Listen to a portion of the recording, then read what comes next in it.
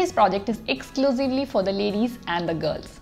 We are going to make statement chains and pendants with air dry clay.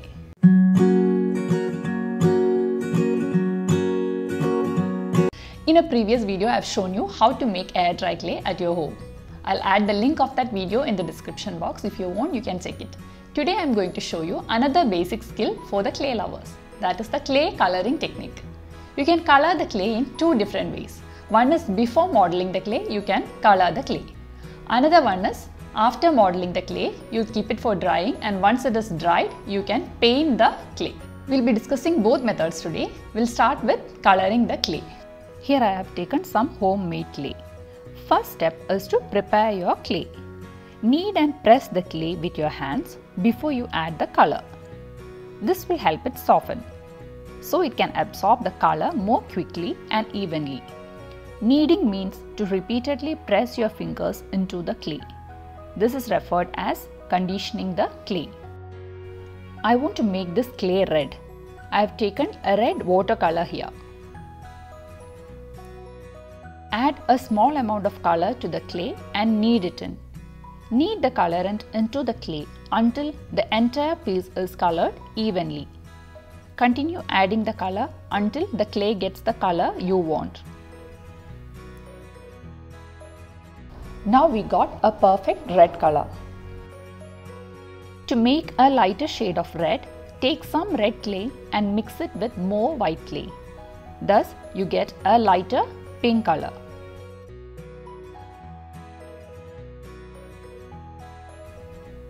If you want more lighter color, take some pink clay and mix more white to it. Hence, you will get a pastel pink color. This is how we make different shades of the same color. The easiest method to make variety of colors is buy the watercolor pack of assorted colors. So there are variety of shades in it.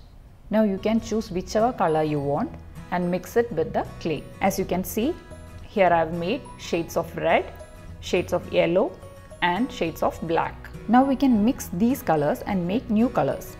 Little of red and yellow gives you orange. This is how it works. Here I use watercolor. You can use acrylic paint, poster color or food color to color the clay. Now we are going to make different types of beads with this clay. We are going to arrange these beads together as a chain. So you have to choose colors which goes together. Here I made a lighter grey, darker grey, some orange, some yellow and a dark pink. To get this color, I mixed orange with red. Now we have to make balls of identical size. This is how you shape. Keep it rolling in between your palms. You can make as many beads as you want in different colors. I have finished shaping all the balls. This is the pendant which I am going to make. As you can see, the beads are not round. It's slightly flattened. To obtain that shape, slightly press the bead. Now I need to put holes at the center of the bead. Take a straw and insert it through the center of the bead. Slowly press it to the other side. We got a perfect hole. This is our first bead. Now let's make our second bead. Slowly press it. Then insert the straw and pull it through.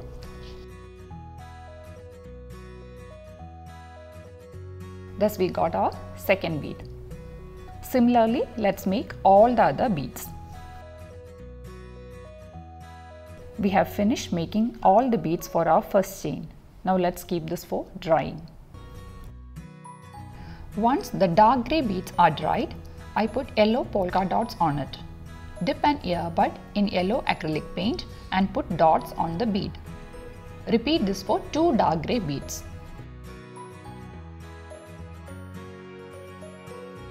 Moving on to the next chain. As you can see, for this chain, you need a big red pendant for the center. Let's make that first. Take anything which can make an imprint on our clay. Here I have taken my oven mitten.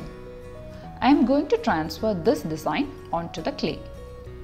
Take a lemon-sized ball of red clay and press it to the mitten in a circular shape of uniform thickness.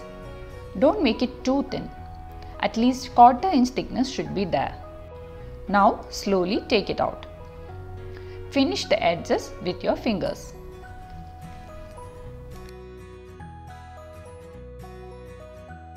With the straw, put a hole and keep it for drying.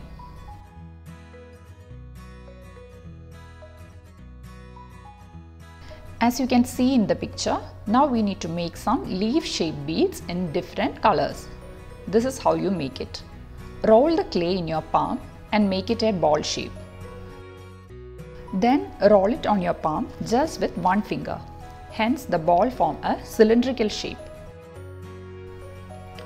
Let's repeat this for all the beads.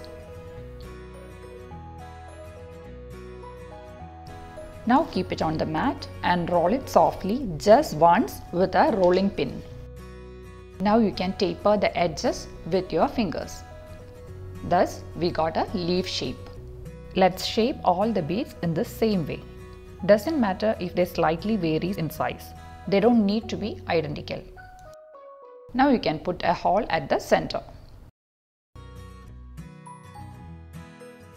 Now let's make the final bead for this chain. For this bead, I have rolled the red clay to a slightly bigger ball. Put a hole at the center with the straw. Let's dry all the beads before assembling it together. Moving on to the third design. As you can see, there is a big pendant at the center and 10 beads of identical size. We are making everything in black clay. Once it is dried, we will paint it gold. To make identical size beads, I have taken a 1/4 teaspoon measuring spoon here. I am pressing the clay into the spoon so that the excess clay comes out. Thus, you get exact 1/4 teaspoon measurement clay. Now you can shape it into a ball. Repeat this for all the beads. By doing this, we get identical sized beads.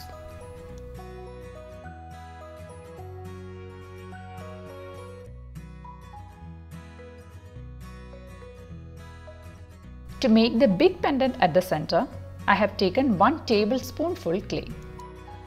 Shape it into a ball and then press it with a rolling pin. Take any circular object. I have taken the lid of a jar here and cut the clay into a round shape. Dip your finger in water and smoothen the edges. Dab the clay with a comb several times so that the stroke marks get imprinted on the clay. Keep dabbing until you get enough strokes on the clay. We are giving the same effect for some beads. After inserting the straw, keep poking the clay with a floral wire. You need to make 2 hooks on the big pendant to attach the thread. Cut 2 pieces of floral wire of 2-inch length. Bend it and insert it at the top of the pendant. Apply white glue on the legs of the hook before inserting.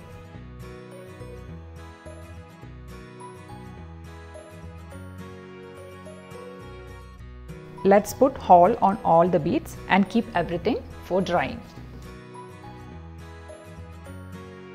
This is after 24 hours. All the beads are dried. Now let's apply golden acrylic paint to the black beads.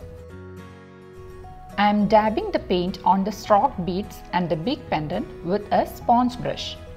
On these beads, we need a dabbed effect. You don't have to fully cover the bead with the paint.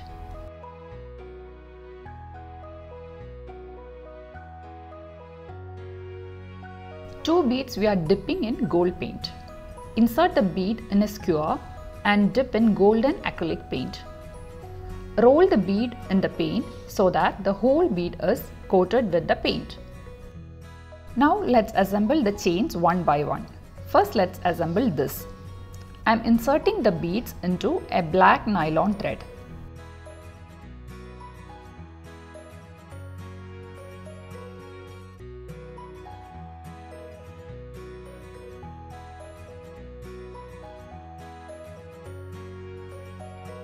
So this is our first chain.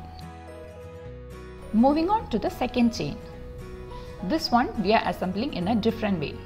We are inserting both the ends of the thread together to the red pendant and we are locking it like this.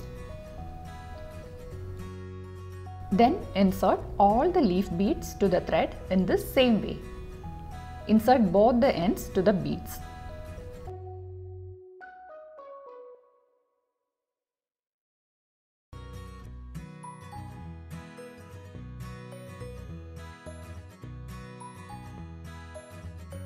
At the end, insert the red round bead. Put a knot and finish it.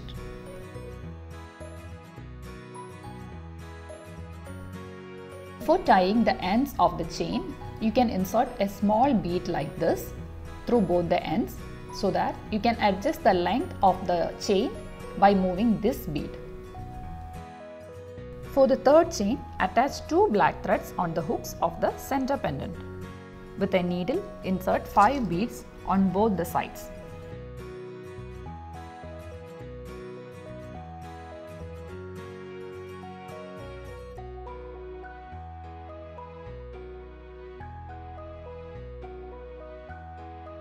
These 2 chains will go with the western wears, this one with the traditional sari.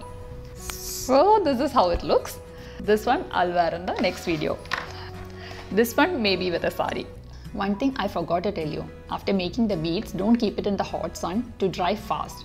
Let it dry slowly. Keep it in your room itself, in the room temperature, in a well-lit area. Give it like one whole day, 24 hours to dry. Otherwise, there are chances of cracks forming on the beads. So that's all for today. See you next week with another DIY session. Till then, stay happy, stay safe.